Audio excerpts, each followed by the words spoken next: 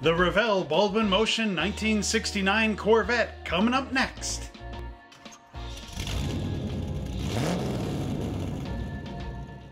Hello once again everybody, my name is Trevor Slescu and I'm the owner of Monster Hobbies in High River, Alberta, Canada.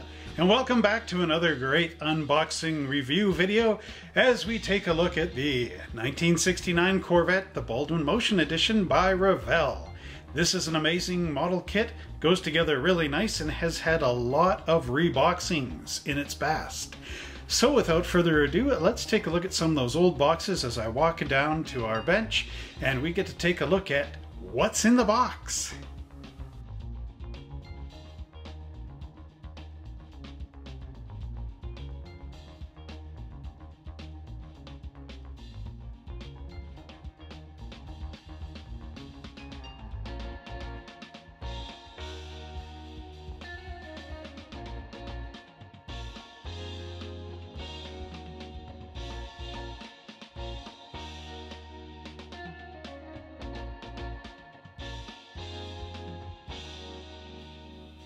Now we wind the clock all the way back to 1969, and this is the second year of the brand new C3 Corvette with a lot of improvements to make the car better, like the new door locks and a few other components on here. Baldwin Motion is actually a combination of two companies out of New York, Baldwin Automotive Company, and Motion Performance joined together to make up some really crazy cars back in the 60s, high performance Corvettes and the like.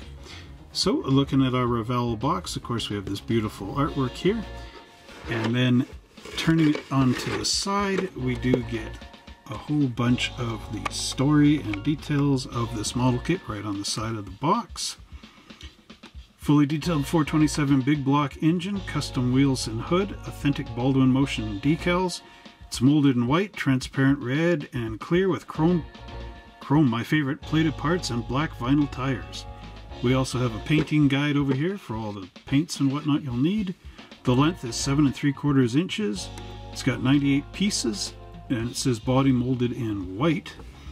And of course, as we can see here, we've got the official GM licensing going on. This kit comes from 2002. The end of the box is much the same. Here we get some great pictures. Skill level 2 for ages 10 and up. But there's our 427 rat motor sitting underneath there, as well as the overhead 3/4 shot where you can see how the decals go on here. This was a unique stripe to Baldwin Motion for these Corvettes.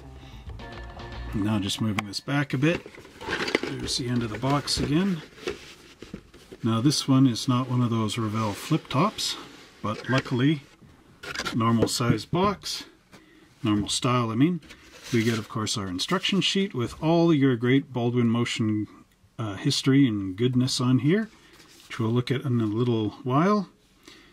Then we've got a decal sheet in here. Interior, underneath, the body itself, and this is a beautiful Corvette body. I've built a few of the Revell kits that we saw in the opening there with our box arts. You actually get two hoods in here. There's one style with that scoop. Our chrome, our delicious chrome right there. Then of course white parts. More white parts. Your rubber tires on the old tree, Goodyear's, GT radials, so a little more modern than the 60s tires. Or maybe that's when the radials started coming in. Have to look that up in my history. There's our engine block, inner fenders, and the bucket seats. And then the rest of the car parts. Interesting on this thing here, if you can read it, it says the different colors these were molded in at one point in time, orange being one of them. Then what do we got here? Our glass. That, it goes under the hood and looks like someone started to paint it. Probably me. And taillights. And there's our other Corvette hood. the different type. That's, I think, the Baldwin Motion one. And this one, I believe, is the stock hood. Just got to get the light. There, see the different hoods? Hang on. There we go. Different style scoops. Okay, so there's our empty box. So I'm just going to clear this out of the way and we'll come right back and check out our instructions. Welcome back, model builders, and now we're going to take a quick look at our instruction sheet here. Maybe not so quick, I don't know.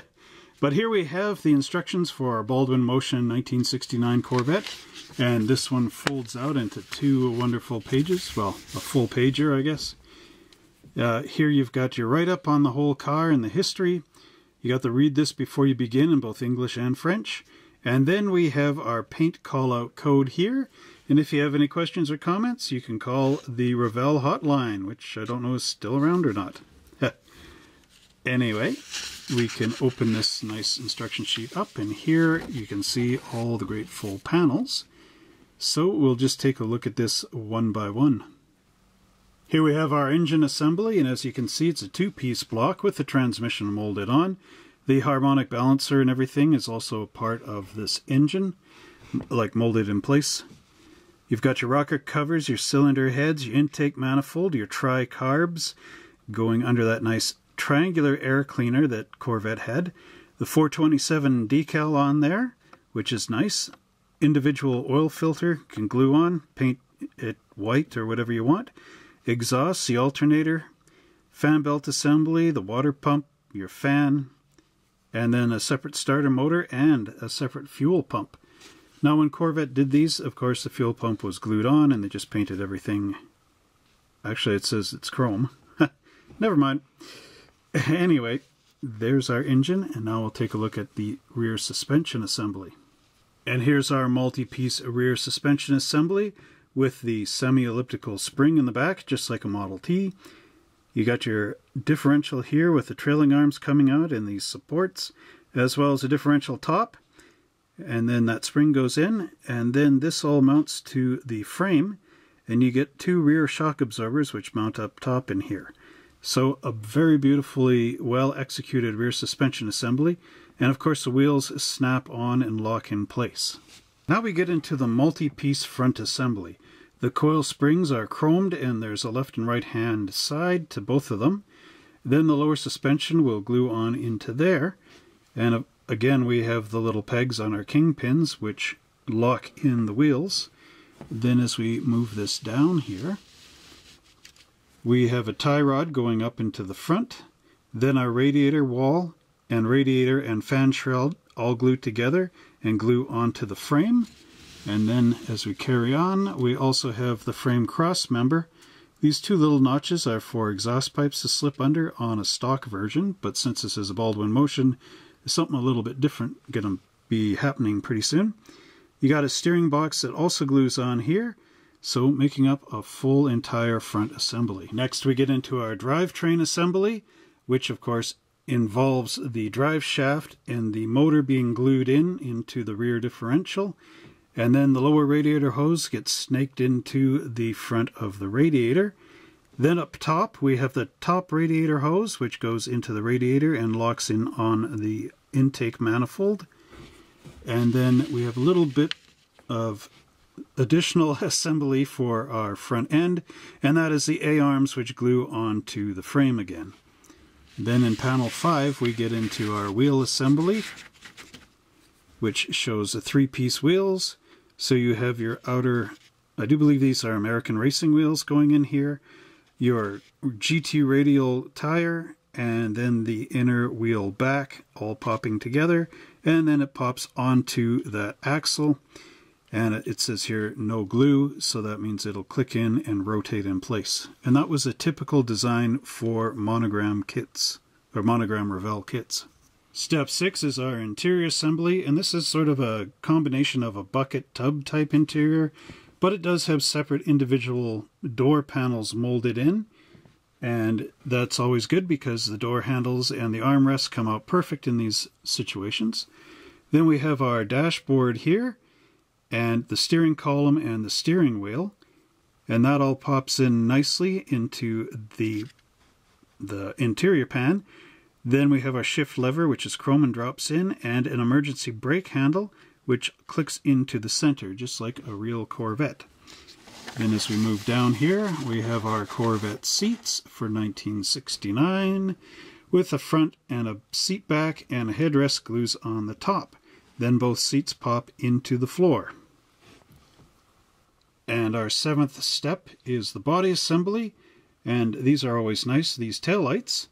It gives you the painting note in here, and then you glue them into the chrome taillight bezel and then pop them through the body. Then down here, just move this up, we have our license plate. So you want to scrape the chrome off there and there, those little tabs, and then you can glue it in here. Scrape your paint off where it's going to contact, of course. Then we have the 60s chrome rear bumpers that glue onto the back. And it's showing you here there's a decal for the Corvette name. Then the cool part here is the hood goes in and the front bumper goes on.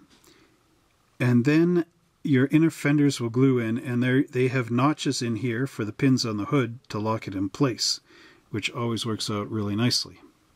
The 8th step in all of this is our window and body assembly, and as you can see, it's got separate molded windshield and rear window, which go in there, and there's little pins for the front here, as well as a rear view mirror, which drops into a center hole, I believe. And then our interior tub pops into the body. Then down here, let's scroll down, you have your firewall, wiper canister, brake booster, and master cylinder, and all of that clicks in here. There's some slots for it, I do believe, and then the chassis can pop right into the body.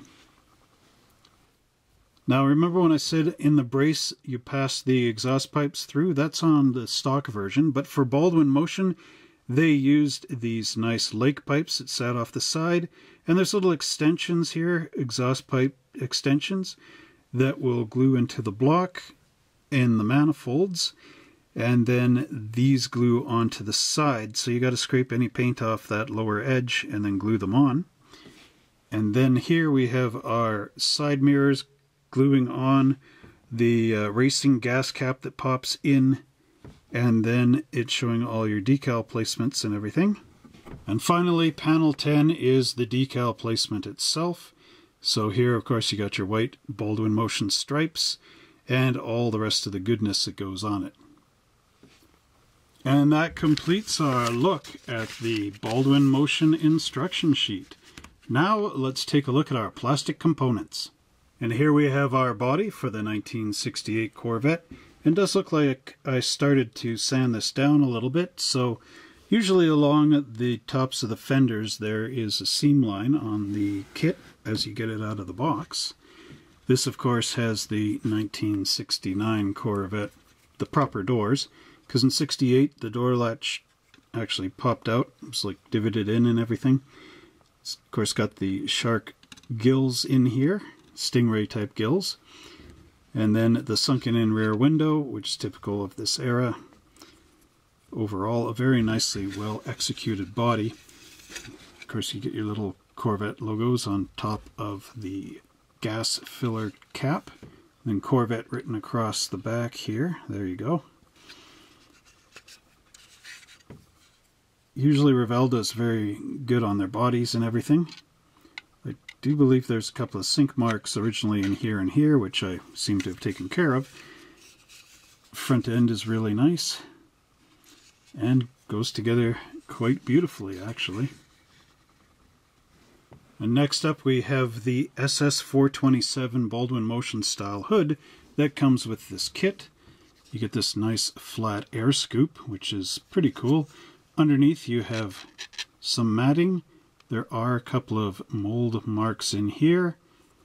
And one other thing, now I don't know if this was actually in the kit or if this is from a different 68 Corvette.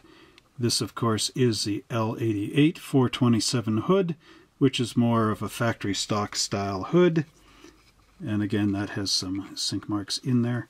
And I do believe this was a hood that that this black piece actually was in, which of course would hook up to the big circular air cleaner, sort of a ram air kind of thing maybe, I don't know. But at any rate, you want to see how this fits into the body. So again, it would go in like this, and then those fender skirts would hold it in.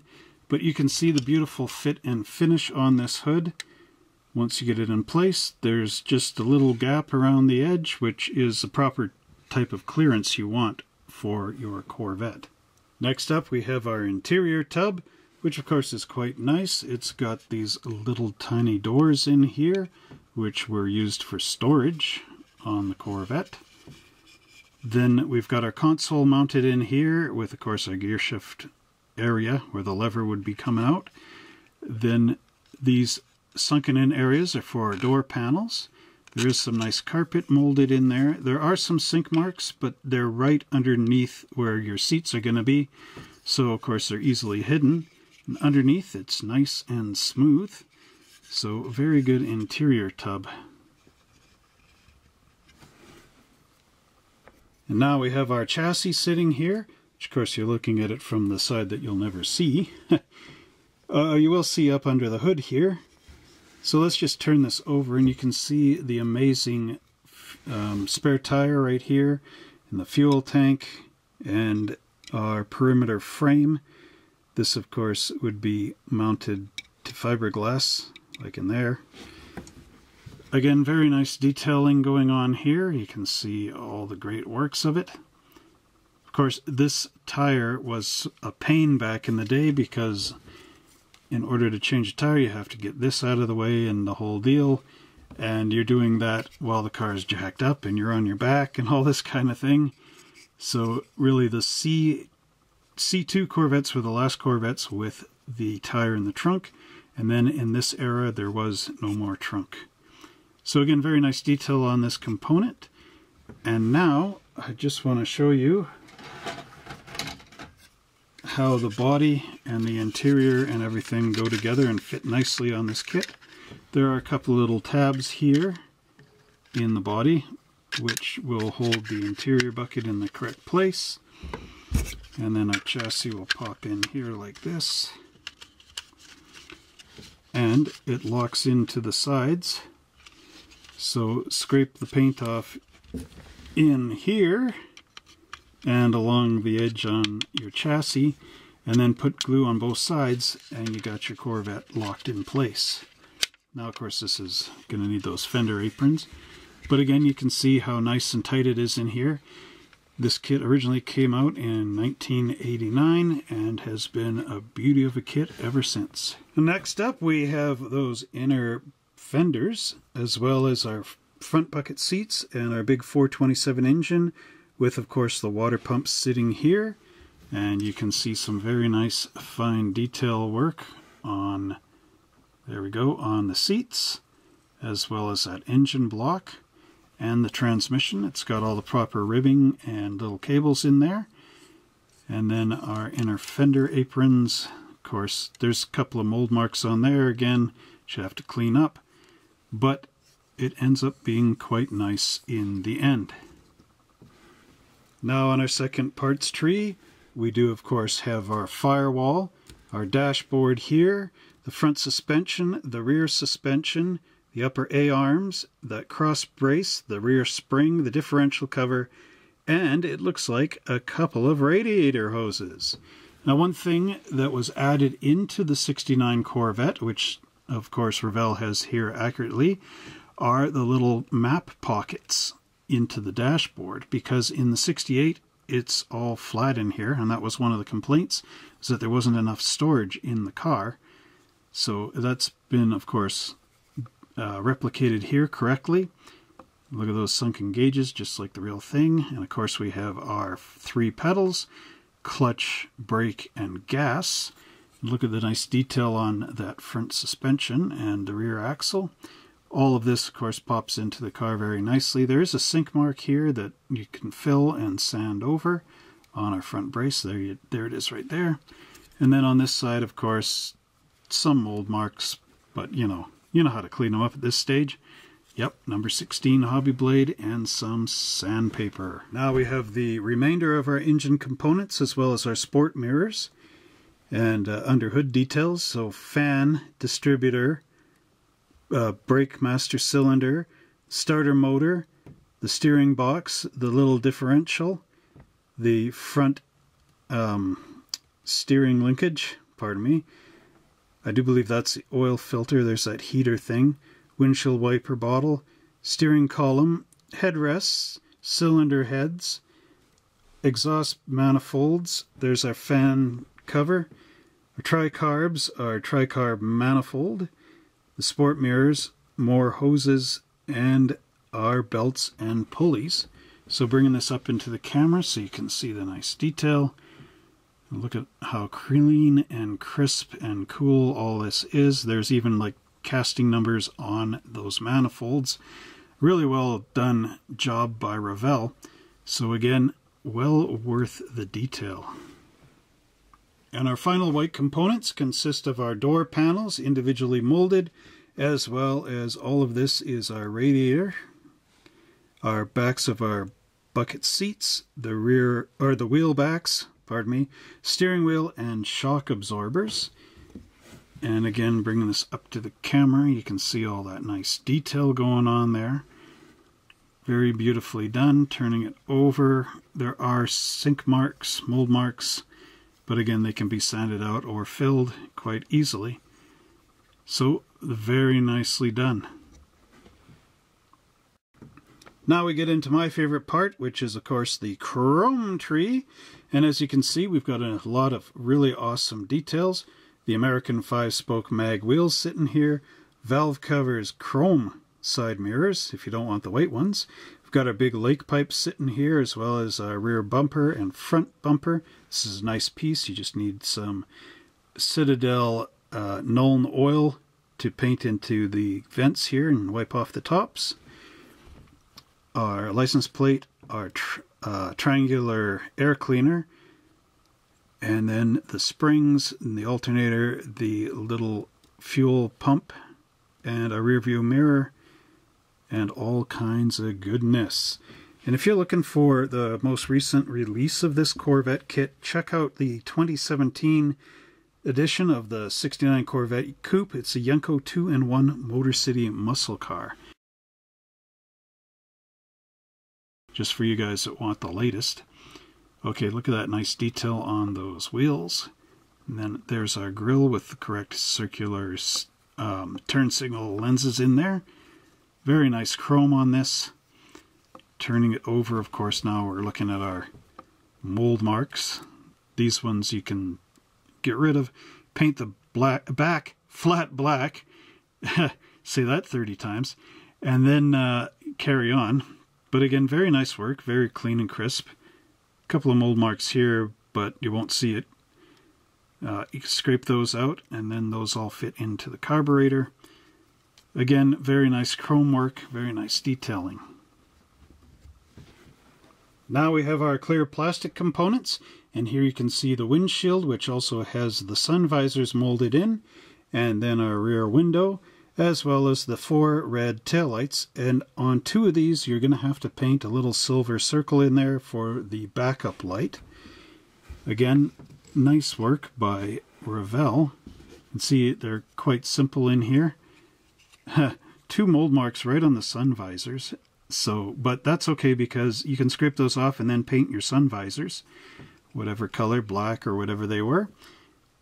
And our rear window, of course, has a little side pieces.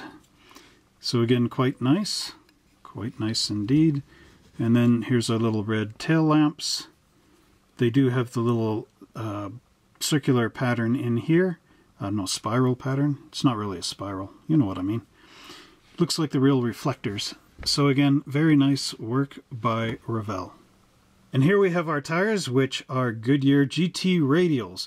Now, I'm not exactly sure if radials are correct for this car, or if this is sort of, pseudo-updated. But at any rate, these are nice, good, solid tires. Revell has made them for numerous years. These ones, of course, you got to cut off of this rubber tree and cut over here, and then you can put them in your spinning tool and just sand down the what do you call it, the flash, the rubberized flash in here. There is a nice tread pattern, as you can see, and the letters are quite high. Now you can carefully paint the very tops of these so you get that cool effect, or you can paint these as solid white, or you can even turn them around this way and have none of the lettering and just have it smooth. So again, some very cool tires from Revell. And finally, we have our decal sheet with these cool license plates, 4408 from Illinois, and then SS427 from California, more of the modern style California plate. Then we have all kinds of little gauges and things.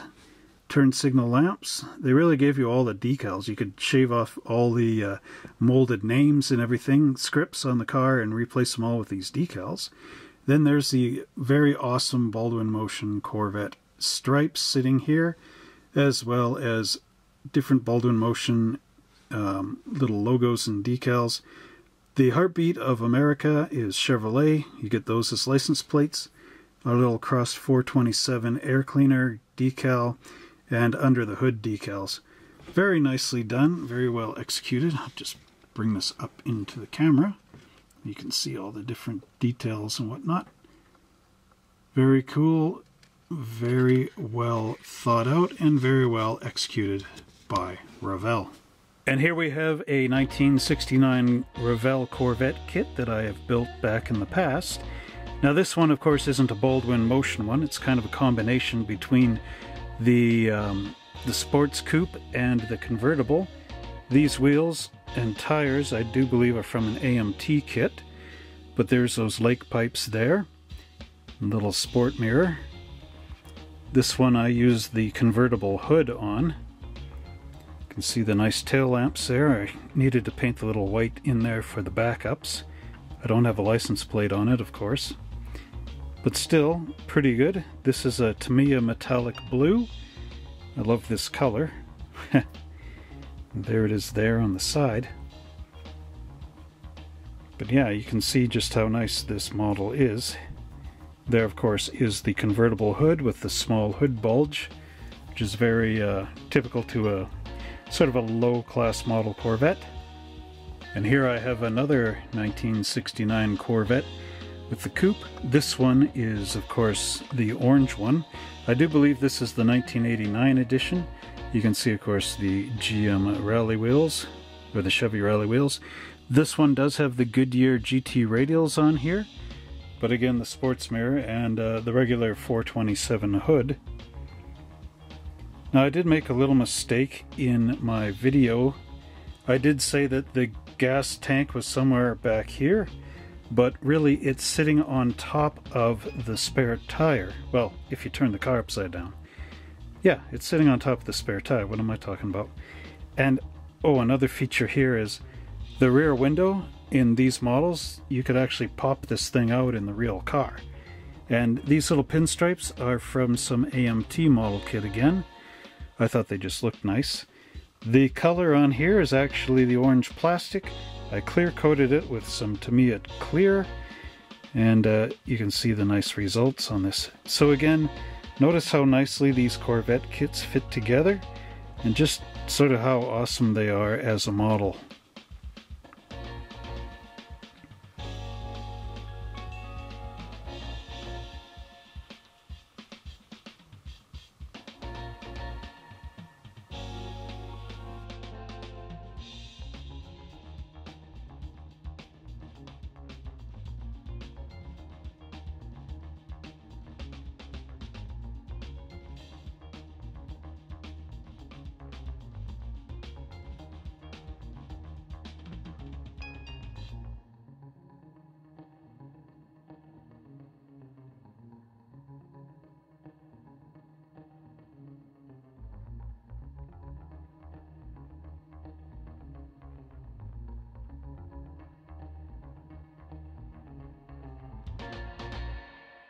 And that completes our look at Revell's 1969 Baldwin Motion Corvette.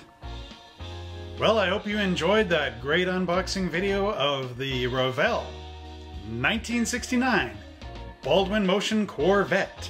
And tune in next week as we take a look at some other great kits from 1969. And if you love these model kit reviews, don't forget to like, subscribe, and share this channel with all your friends and family all throughout Facebook. And remember to check us out online at www.monster-hobbies.ca for all our current model car kits and model kit supplies.